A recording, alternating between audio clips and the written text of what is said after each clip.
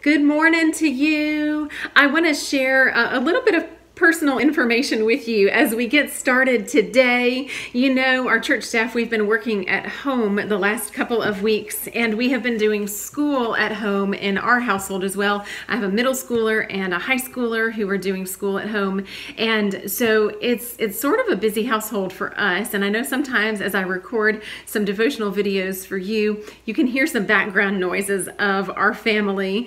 I know that sometimes you hear the pitter-patter of little puppy dog feet as well as they run through the room while I am recording a video. We have two dogs. We have a 6-year-old dog named Jake, and when we realized we were going to be home for an extended period of time, we decided about a month ago to go ahead and adopt a new little puppy. And so I have with me on my lap here Baxter, who has just been as fun as he can be to have around, but he has added a little bit more to our household these last couple of weeks. So he's going to sit here with me while I share with you today. I wanted to share a couple of verses from the Gospel of John. And in John's Gospel, we have his account of Jesus revealing himself to the disciples for the first time.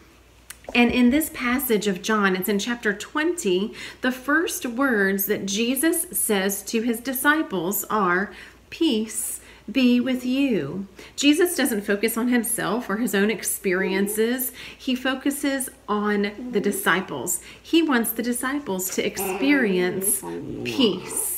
And that's what we need to experience too. That's what we want to hear. If we could hear words right from Jesus, those are the words we would want to hear. Peace be with you. And after Jesus shares those words, he adds a little bit of an action plan for the disciples. He says that they are to forgive others, that they will find forgiveness in their own hearts, and that they will be able to experience peace more fully if they are able to find forgiveness in their hearts. That's a great action plan for us as well. We are to find forgiveness for others. And so I want you to give that some thought today. Is there someone that you need to, within your heart, forgive? Because we can find a greater sense of peace with God when we are able to find forgiveness in our hearts. That was the action plan that Jesus set forth for the disciples. That's the action plan that Jesus gives us for today. And oh, how beautiful it is to experience God's peace in our lives. Oh, how much do we need to experience that peace in our lives right now? So find some quiet time today to just reflect on those words. Imagine Jesus speaking those words right to you. Peace be with you.